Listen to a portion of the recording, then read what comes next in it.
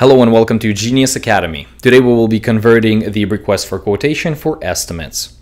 So in most cases, when we are building our estimate, we've got a list of parts and operations that we are going to be doing in order for us to find what our total cost is.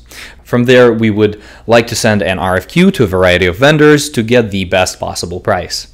So in order to do so, we've taken an example here for what a product is called CM-100, which is a cabbing machine. And as you can see, we do have a bill of manufacturing with operations identified as resources and other parts and sub-assemblies identified by $8 and little hammers. So little hammers are manufactured sub-assemblies and the $signs are purchased items. So we would be interested in building a request for quotation for a variety of vendors. So in order to do so, for this estimate, we will select our capping machine.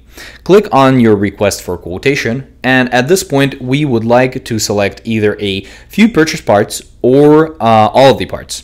In this case, we would use the standard control functions from Windows. So the shift control to select a range of parts, or simply hold the control to select individual parts. In this case, we will select these two parts and create a request for quotation.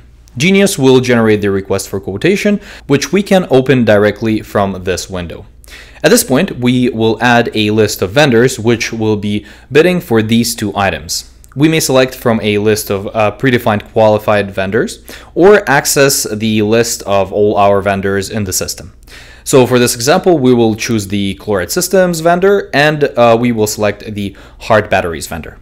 From here, we can select which vendor will be bidding for which item. If you want to individually select certain vendors for certain parts to be bidding on, simply select each checkbox appropriately.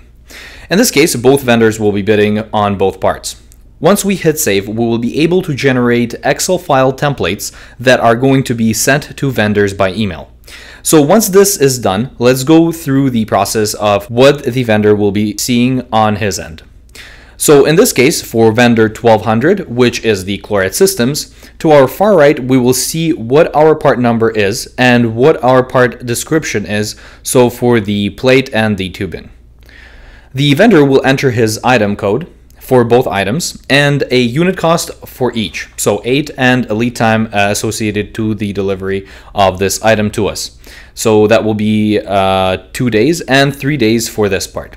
Once completed, the vendor will resubmit this document to us, which we will then be able to import. So we go back to the request for quotation, we'll import the response back to this vendor. We can see that the price has been updated. Once this gets updated, we can hit Autocomplete and automatically Genius will select the vendor with the cheapest price or the fastest delivery dates, depending on how your system is configured. From here, what we can do once we hit save, we can convert both of these and the two POs. So we've selected our vendor chloride systems for this item, CM-101-1, and we've selected hard batteries for the second item. So from this module right here, we can convert these requests for quotations into POs. Genius will automatically create two POs into our system. We go back to Genius, we refresh our quotation, and we can see that we have one purchase order for chloride systems and the second one for hard batteries for the selected products in RFQ. Hope this video was helpful for you. If you have any questions, feel free to leave a comment below and email us to info@geniuserp.com. Every week we release new videos, so hit that subscribe button. Thank you for being with us, and we'll see you in the next walkthrough.